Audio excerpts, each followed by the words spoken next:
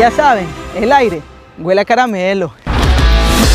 Últimas noticias de Barcelona Sporting Club. Y bueno, amigos y amigas, tal como ya muchos habrán enterado, Byron Castillo es nuevo refuerzo de Barcelona. El futbolista ha firmado un contrato por una temporada, toda esta segunda etapa y la primera del 2025. Pero dentro del tema refuerzos tenemos novedades que se han conocido en estas últimas horas. Y por aquí tenemos un avance que el equipo torero estaría próximo a cerrar. Muchos se acordarán de Eduard Bello, futbolista figura de la selección venezolana, jugador que ha tenido una gran participación en esta Copa América y que por ahí, por el tema económico, lo colocábamos bastante distante. Pero bueno, la realidad es que Barcelona ha avanzado bastante con este futbolista, ha avanzado muchísimo y hay altas posibilidades de que esta negociación se termine cerrando. Ahora,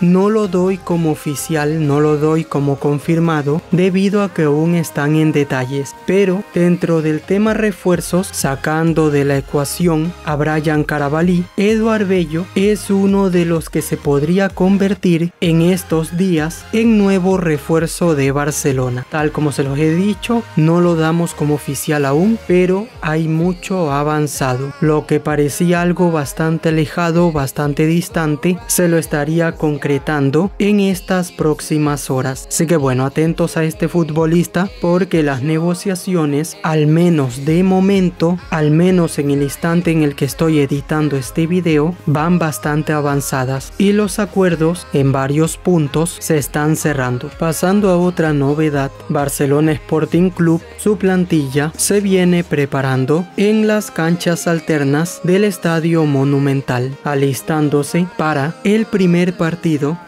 de ida por Copa Sudamericana, cotejo de playoff este próximo 17 de julio desde las 7:30 de la noche. Barcelona Sporting Club versus Bragantino, partido importante, partido vital, no solo porque somos los locales, sino también porque es el único cotejo o el único torneo internacional que tiene el equipo torero. Así que bueno, se espera competir tanto en la Liga Pro como en la Sudamericana. Tiene plantel para hacerlo y se espera que lleguen de 2 a 3 refuerzos para una vez ahí cerrar el mercado. Como dato importante, las entradas ya están a la venta. General $10, tribuna $15, palco bajo y lateral $20, palco central $30 y la suite a $40. Ese es el precio de las entradas para aquellos que deseen acudir al estadio y apoyar al equipo el 17 de julio, donde claro, se jugará el partido de ida, partido vital e importante para asegurar la siguiente fase. Tal como lo dije, Barcelona Sporting Club tiene plantel, tiene con qué competir y más aún con la incorporación de los nuevos refuerzos. Por otra parte, el equipo torero tuvo varios cotejos amistosos. Ante Búhos ganaron 1-0 con gol de Gabriel el Loco Cortés y otro partido amistoso ante el Delfín, donde ganaron 2-1, goles de Damián Díaz y Adonis Preciado. Dos partidos amistosos divididos en 30 minutos. Está bastante a la moda el tener tiempos de 20 minutos, de 30 minutos y así se están realizando los últimos amistosos en el fútbol ecuatoriano. Ya lo ha hecho Barcelona, Emelec, Liga de Quito y varios clubes que se vienen preparando para lo que será en este próximo mes la segunda etapa. Y bueno, amigos y amigas, ya para cerrar con la información del día de hoy, Barcelona Sporting Club demandará al club que desee contratar al polaco Francisco Fidruszewski. El que quiera contratarlo tendrá que pagarle a Barcelona la cifra de $2 millones.